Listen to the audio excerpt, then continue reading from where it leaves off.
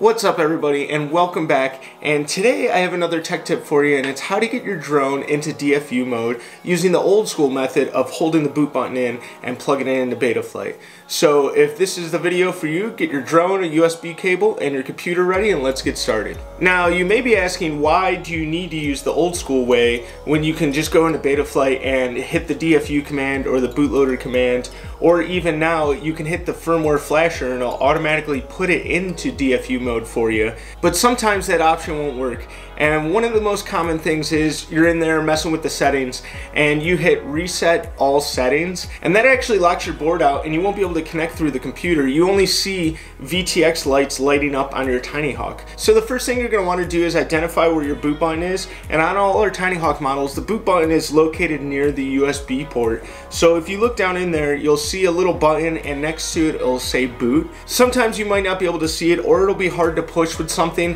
while you're trying to plug it into the computer, so you may have to disassemble your drone a little bit so you can get in there and push it with something non-metallic while you plug it into Betaflight.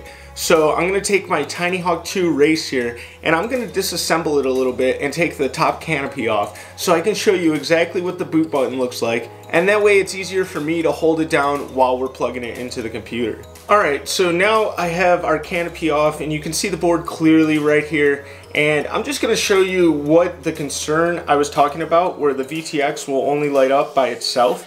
When you plug the drone in, you're going to notice that you're only going to get the VTX commands and you won't get the red or blue flashing light that's on the board. So if we plug both of our batteries in, you'll notice that only our VTX is lighting up. It's going to go through a sequence of blue flashing lights, green flashing lights, then red, and then it's going to go dead.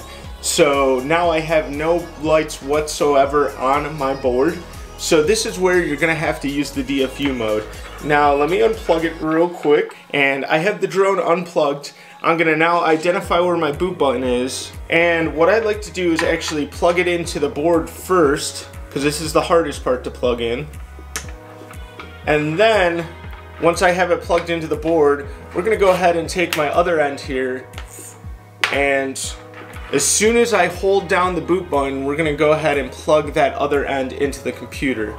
And you should be able to see in Betaflight here that DFU is going to pop up in your top drop-down menu in the top right, and that means you're in DFU mode and you're able to flash. So let me go ahead and give that a try now. Holding the boot button, and I'm plugging it into the computer, and as you can see, just like I said, it went to DFU mode. Now after it's in DFU mode, you can go ahead and hit the update firmware and go ahead and select the firmware that's specific for your drone. And if you guys don't know where that is, make sure to go to our knowledge base, and you can go to our website under the customer support tab and it'll lead you right to the knowledge base, so you can find all the firmwares and CLI commands that you're going to need to reflash it and set up on your drone. Alright guys, and that was pretty much it, how to put your drone into DFU mode using the bootloader button.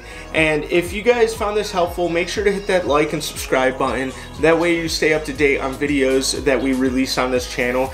And if you guys have any suggestions on what videos we should do next, or if you have any tech tips that you need help on, make sure to put it in the comments below. But until the next one guys, I gotta put this drone back together and get it flying again. Catch you later.